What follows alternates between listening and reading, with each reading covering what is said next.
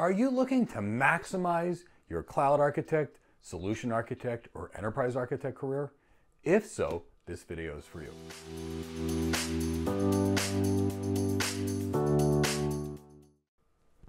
Hi, my name is Michael Gibbs, and I'm the founder and CEO of Go Cloud Architects, and we're an organization that's really dedicated towards building high-performance cloud computing and networking careers. Personally, I've been working in technology for over 25 years, and I've been helping others get their first tech job or get promoted in tech for over 2 decades. And my favorite thing in the world is when one of my students calls me and says, I just got cloud hired. Today we're going to talk about 9 tips to maximize your cloud architect, solution architect, or enterprise architect career.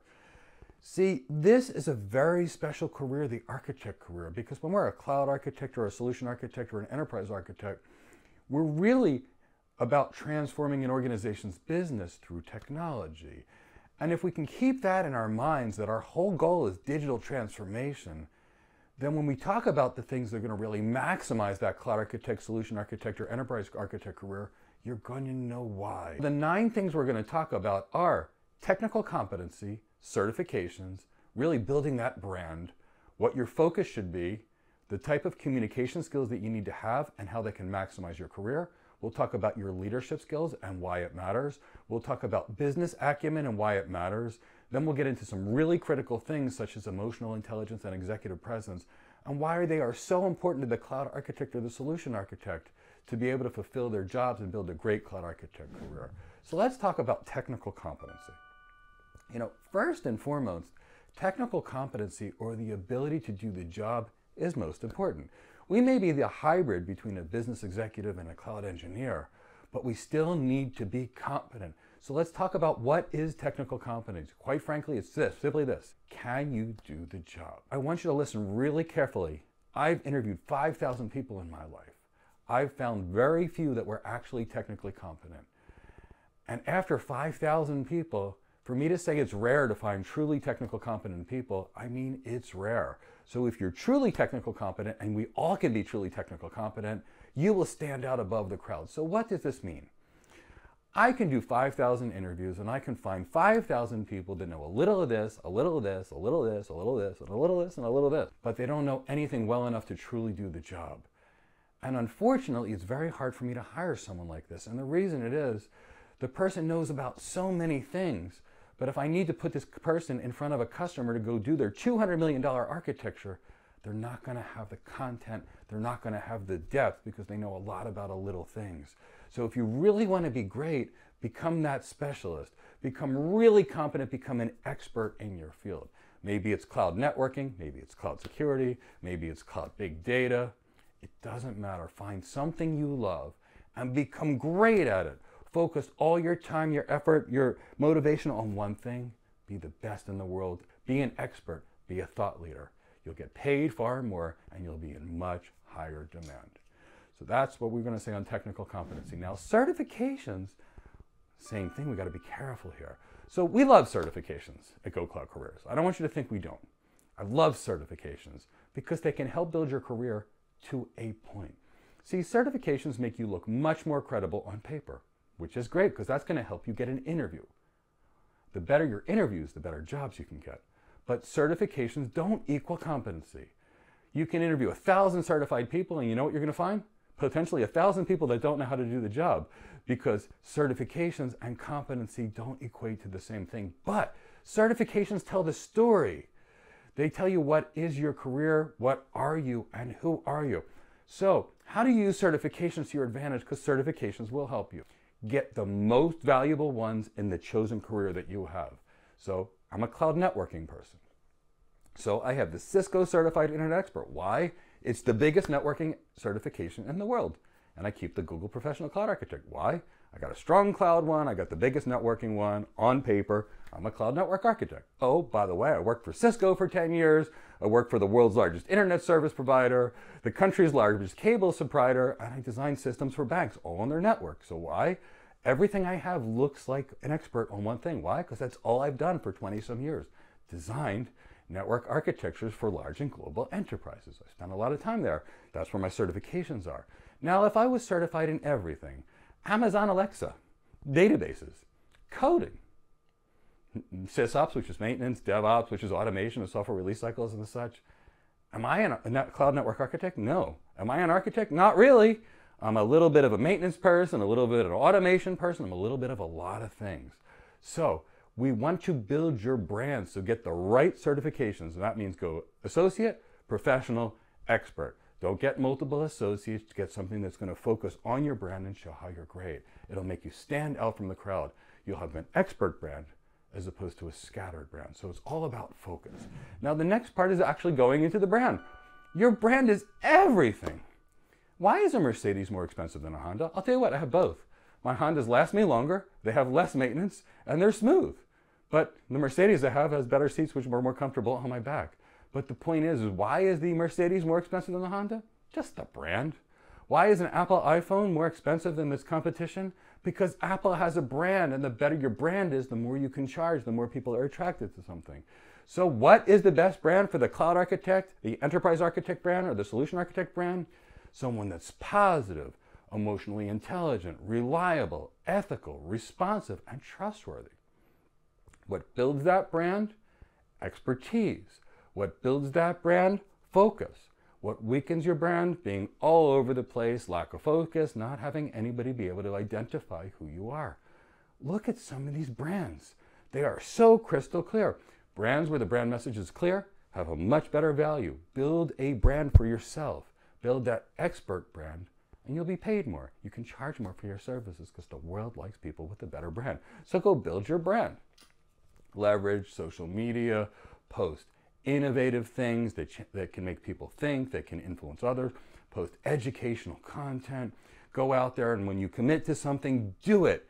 If you say you're going to do something on a Wednesday, make sure it's done by Wednesday, on time, on budget, always, always under promise and over deliver, and you'll have an amazing brand.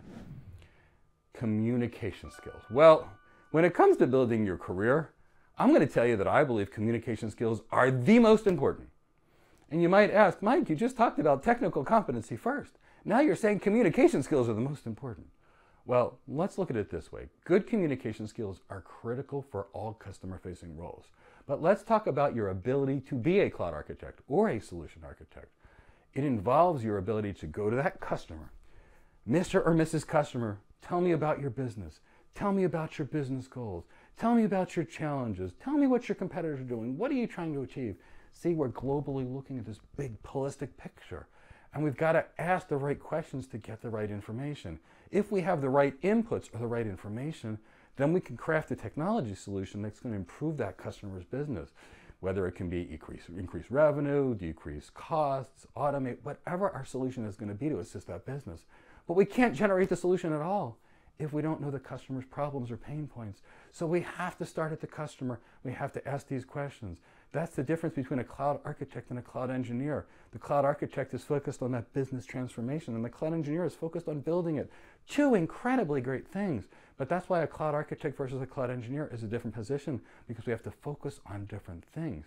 Now, for architects, it's impossible to get hired or be effective without good communication skills. But for the engineer, if they have good communication skills, it's going to help them too. See, you can't know everything, no matter how hard you try. And if you've got good communication skills, you'll build a big network, and the big network can support you. If you've got good communication skills and you need training, you'll know how to ask your manager for it. If you've got good communication skills, even in the engineering, you can't deliver something on time because something came up, you can either get the resources from your company or you'll know how to communicate to the customer. When you want to ask for a promotion, good communication skills are there. When you need a team, good communication skills are there. So communication skills are probably the most critical element of your career. Your communication skills are directly correlated to your salary. Your communication skills are directly correlated to your ability to advance or get promoted in the industry. So focus on your communication skills, especially if you're an architect. And here's why. As architects, our ability to advise, that's our job. How do we advise our customers to transform their businesses? How do we convince the customer they need something? How do we find out what they need? And we can't do any of this without stellar communication skills. So make sure you spend a lot of time working on your communication skills. Your career will thank you. Now, continuing that trend, let's talk about some other skills that matter, especially for the cloud architect, solution architect, or the enterprise architect. And that's leadership skills. Let's face it, if you want to advance in your career, period, You need leadership skills. But let's examine the facts of the architect's job. I'm going to tell you right now, you can't know anything. And if you try, you will effectively know nothing about a lot of things. You can't know everything. Take a physician, for example, like a neurosurgeon.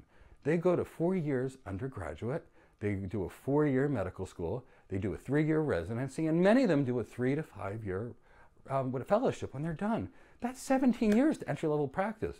Now that neurosurgeon knows one thing, neurosurgery, and they're well paid for it, extremely well paid, because they're focused. Now, they know neurosurgery. Now, a buddy of mine's a neurosurgeon. If I were to go to my buddy's house, now I can practice medicine too, but if I went to my buddy, the neurosurgeon's house, and said, hey, I've got back pain, the neurosurgeon's going to be like, go see your internist, go see an orthopedic surgeon, go see a rheumatologist. He or she is going to know that's not their skill. And why are we saying this? You need leadership skills to be a great cloud architect because you only know one thing well. You need to build a team. When I'm building one, I might be a cloud networking person. I'm going to bring a cloud security person with me, and a generic cloud person with me, and a cloud big data person with me, and a cloud IAM person, etc., etc., etc. And I'm going to get the world's best and brightest minds together in a room, and we're going to design it together. And then I'm going to write it up and present it back to the customer. See, by doing it this way, I can have the world's best people design it. And I can make them want to help me if I've got good leadership skills. And of course, when it's their time, I'll be helping them. So leadership skills are so critical in these careers, especially careers like architectures, like these cloud architect or solution architect jobs, where by architecture, by nature, it's a team sport. So keep this in mind that leadership skills are so critical for your cloud architect, solution architect career, or enterprise architect career. The better your leadership skills are, the faster you'll get promoted, the better you'll be paid. Let's talk about what else matters. Business acumen. Now, when I started tech, I loved tech, so I assumed everybody liked tech. So I assumed businesses were going to buy tech because they loved it like me. No. Businesses don't like tech. Businesses don't like spending money on anything.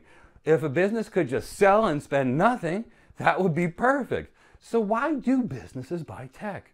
Businesses buy tech for transformation. Can this new website increase sales? Can this new application decrease the number of employees that I need? Can I use this new application to make my employees do 22% more work? Businesses buy technology for transformation.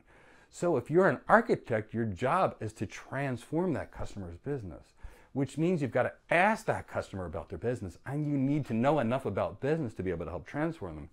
You need to understand operational expenses versus capital expenses and be able to calculate return on investment capital models based upon weighted average cost of capital, customer purchase, etc. So you really need to be able to understand that. You need to understand sales. You need to understand productivity. You need to understand the type of expenses businesses have, the levers they have to improve things, because you're going to be creating technology solutions to improve that business. So you've got to have business acumen. You've got to be able to show the customer that the cost of the technology is more than mitigated by the value to the business. You've got to be able to quantify the value of your solution. What does it do in terms of, saving employee hours? What does it do to increase sales? You've got to know what it is, and you've got to present it to the customer. And that's why the customer buys the technology. You show them that this $10 million that they're going to purchase on cloud services will give them $30 million of business value. You're also going to have to show that business that, hey, if you spend $10 million here, this return on investment is greater than if you spent that $10 million somewhere else, because money and capital is a finite resource. So if we can generate $30 million of business value out of a $10 million expense on tech, but the business can spend $10 million somewhere else and generate $100 million of business value, the tech project's taking a second back seat. So we have to show that the investment and the returns on the investment from the technology are the right things. Maybe my $2 million investment gives the customer $50 million in business value. The customer wants it. How do you design something for your customer? From a business perspective, if it's better, faster, and cheaper, the customer will always buy it. If it's 2 out of the 3, most of the times they'll want your solution. If it's only 1, it's got to be much better, much faster, or much cheaper. Now, we're going to talk about emotional intelligence. Now, this is something that is very special to me. Because let's face it, statistically speaking, emotional intelligence is the best predictor of your long-term career success. So what is this emotional intelligence that matters so much? It's the ability to control your emotions as well as other people's emotions, which means if you're very emotionally intelligent, you can walk into a room of cranky, unhappy people, smile, say a few things, and get everybody back to work and being happy. That's why businesses love emotionally intelligent people. And emotionally intelligent people earn far more than others in general because they can increase the productivity of the whole team. They can make the work environment better for everyone, and they're pleasant to be around.